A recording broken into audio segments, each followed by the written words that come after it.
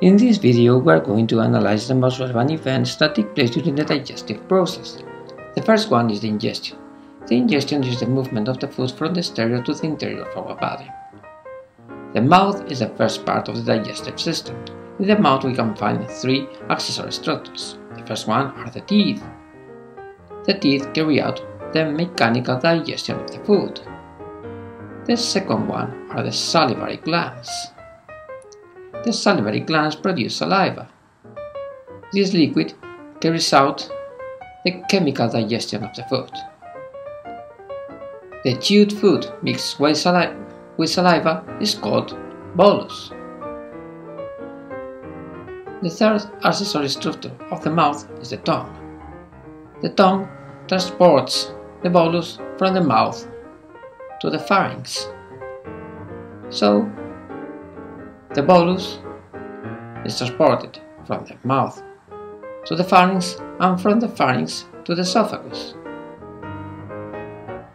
The food moves due to the peristaltic movements of the tube.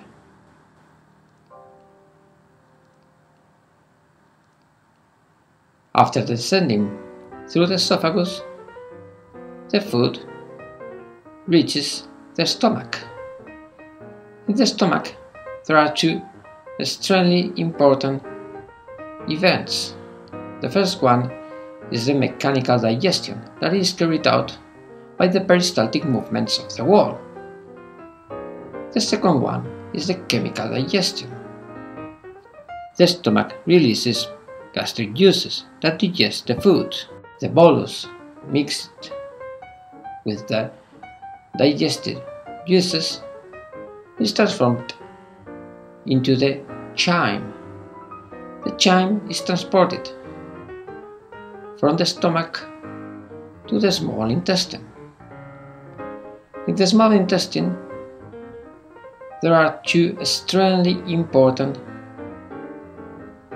processes. The first one is the chemical digestion of the food. The chemical digestion of the food is carried out by two different liquids. The first one is the gall. The gall is produced by the liver, but it's stored and released by the gallbladder.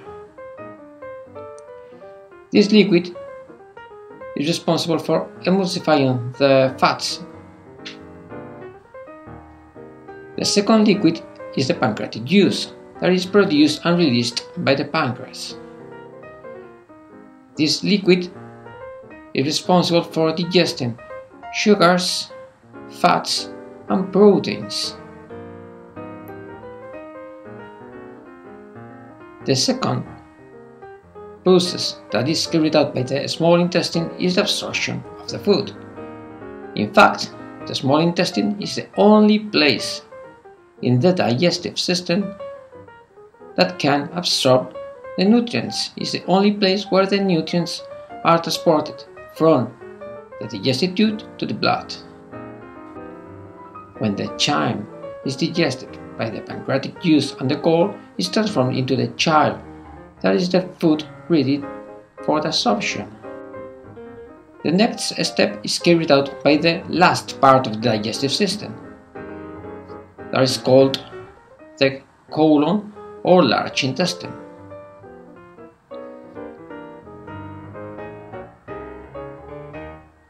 In the large intestine, there are two relevant processes. The first one is absorption of water.